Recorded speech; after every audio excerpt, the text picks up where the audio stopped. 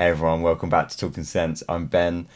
It's been a really hot week this week, so I've been wearing loads of really dull, sheer perfumes. Or not dull, but sheer perfumes that don't really do a lot. Basically just trying not to choke everyone out. So, I figured it's Sunday evening, it's a really cool evening. It's about time for some Sunday sample. So let's go.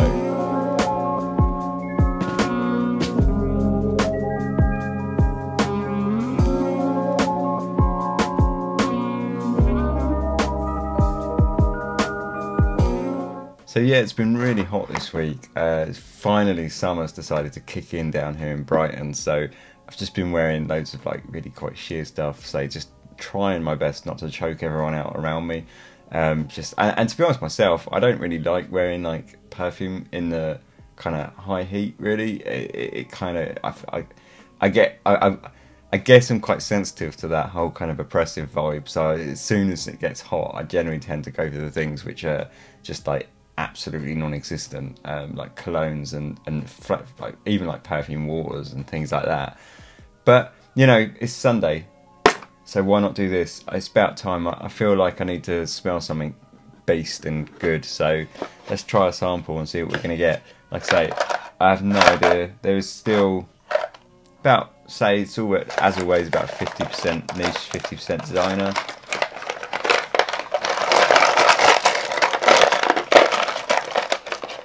What are we gonna get? Got something. What is it? Oh, okay. It's a designer. This is cool because I haven't done a designer for ages on this channel. Or as a Sunday sample. Diesel Only the Brave Street. So it's quite a new one. This one came from my pick and mix, I think, that I got last month from, I don't know, Feel Unique, is it? I can't remember. But yeah. I have no idea. I have no idea about this at all. It came in a little cardboard thing. I just took it off and chucked it straight in here. Didn't look at the notes. I have no idea. Does it tell you? No, there's loads of writing, but nothing actually useful. So yeah, Diesel Only the Brave Street. Let's give it a crack.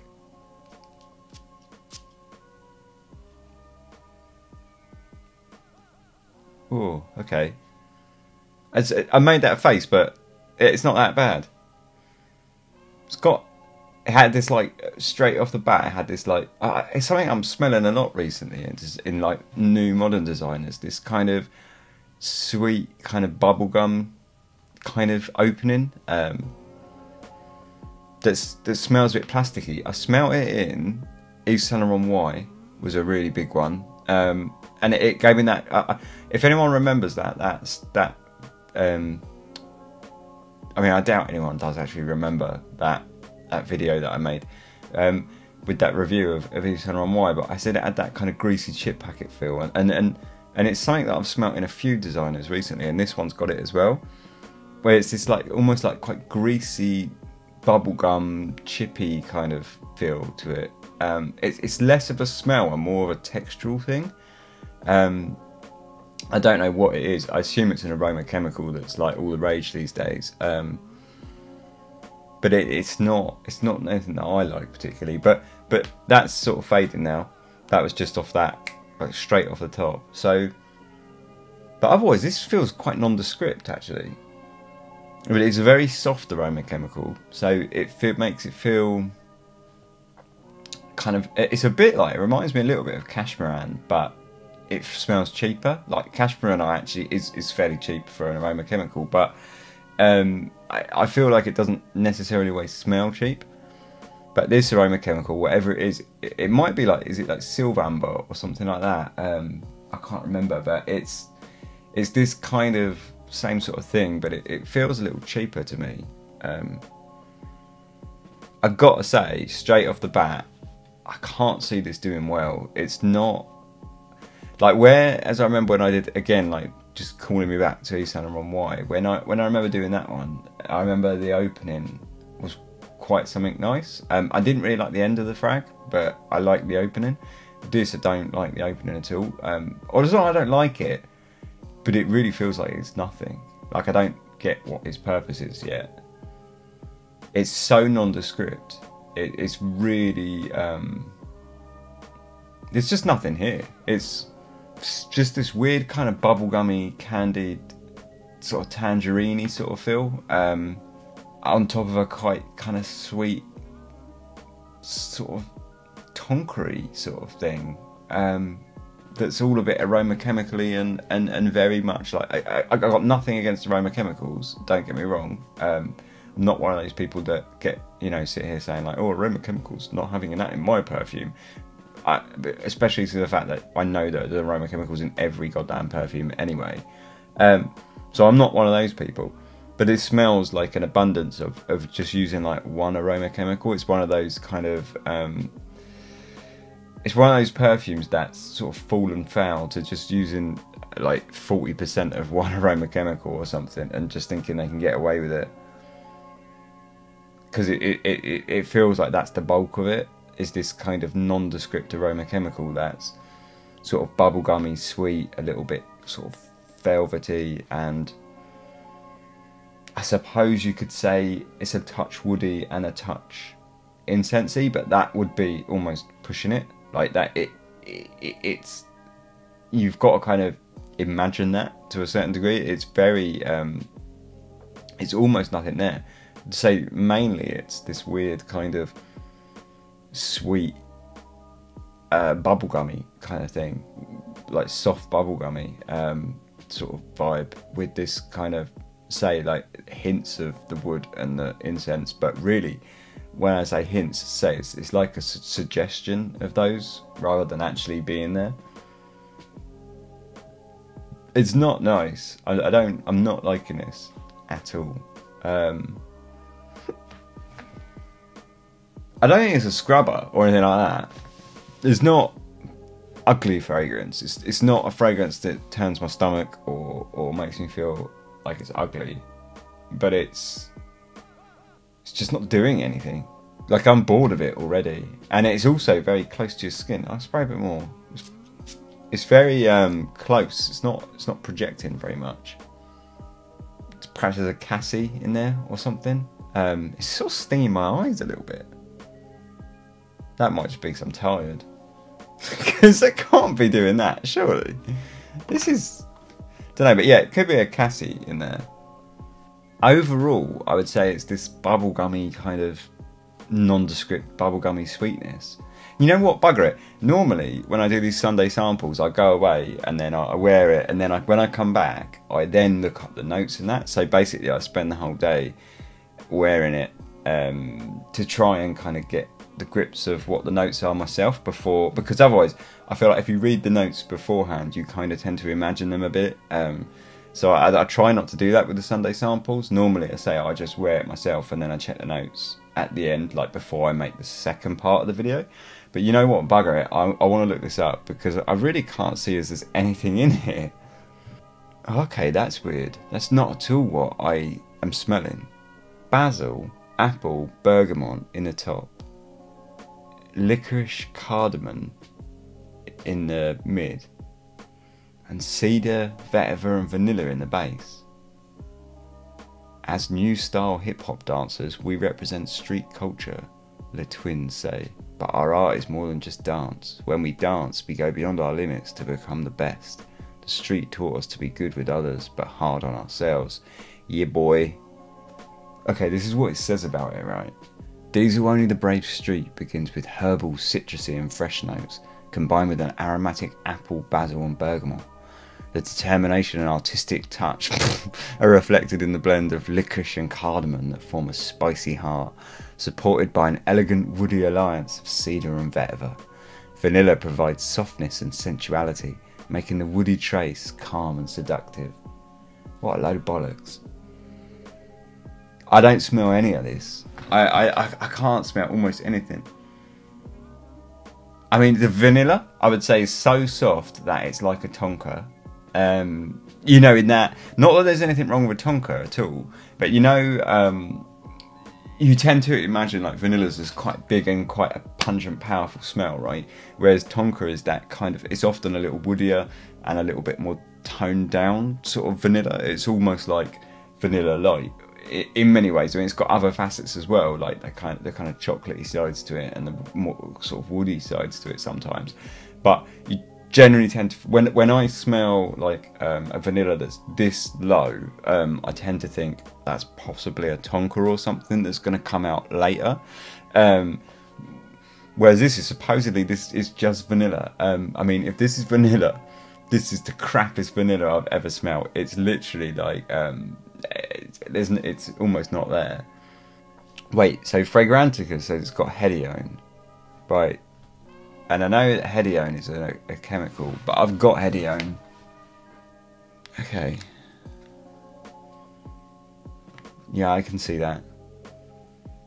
I can see where that's coming from. But this, to be honest, I prefer the smell of this by itself than this, which is a problem for them, I would say. It's not like ISOE or anything like that, where you can not necessarily get away with using it by itself, but look at things like Terre d'Hermès and Encre Noire, where they do use like huge amounts. Oh, hello, Cat. What do you think of this? Days of Only the Brave Street. Do you feel like it's proper street, mate? Go on, give it a sniff. Don't rub your face on it, because then you'll smell like it as well, and it's rank. See, this is the sort of thing that fucks me off, to be honest, because I don't want to be like a niche snob.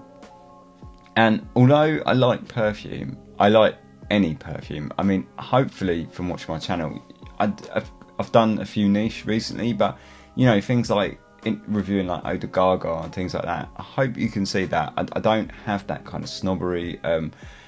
If something smells good, I don't care the brand, the make. I mean, I am a bit of a nerd about collecting certain brands, but I don't let that come into... I mean, I have perfumes that I don't like, but I've bought because of the brand, if you like. They're generally cheap. But I wouldn't... If I was reviewing it, I would point that out still, that it smells like shite, you know, or whatever. So I don't have like allegiances or snobbery or anything like that, or I try not to. And I try to wear anything. But it's shit like this where I end up feeling like I'm coming across like a niche snob. Just so nondescript and shit, and you think, oh, what can I say that's good about this? You know, like, can I retrieve this from the trash bin that it's sitting in? Like, can I say something nice about it so that I don't sound like I'm just ragging on it because it's a designer? Which I'm not, because it's not that it's a designer. There's hundreds of designers, even in this box. I mean, this is my Sunday sample box. I don't want to give things away, but there are designers in here that I'd be more than happy. This one I'm quite interested in trying at some point. Emporio Armani, Stronger With You. I've heard really good things about that. Prada, L'Homme, I like a lot of Prada fragrances. I like Bulgari fragrances a lot of the time, although that Man Wood was proper crap that I reviewed. You know, so it's not like I'm trying to be like a niche snob, but you just smell these new releases that are coming out, designers, like in the last sort of few months, I've reviewed Yves Saint Laurent, this one, and Man Wood, that I like, Bulgari Man Wood, that I really remember, and all three were basically shit. So I mean, what is going on? And it's nothing to do with taste or you know, developing nose or any of that crap. I just feel like at the moment designers are just pumping out shit after shit, and it's like shit like this, like honestly, it's a good call actually on Fragrantica saying that this smells a lot like hedione, because it does, and it's like I say, this smells better than this, and that's a concern. You know, when a base aroma chemical smells better than what they've mixed it into, that's a problem. And you know, I know it's only Days of Only the Brave Street, but Yves Saint Laurent I expected a lot more of. Bulgari Man Wood, I would have expected a lot more of. That one was absolute toilet. This isn't, you know, this is wearable. There's a slight aqua, like sort of summery aqua kind of thing that I can see people enjoying this. It's quite fresh, it's quite lively, but it's got that vanilla, but at the same time it's really nothing. Like, I feel like this is the sort of thing that's very safe if you want to wear a perfume, but you don't really want to wear a perfume almost, because it's almost not there.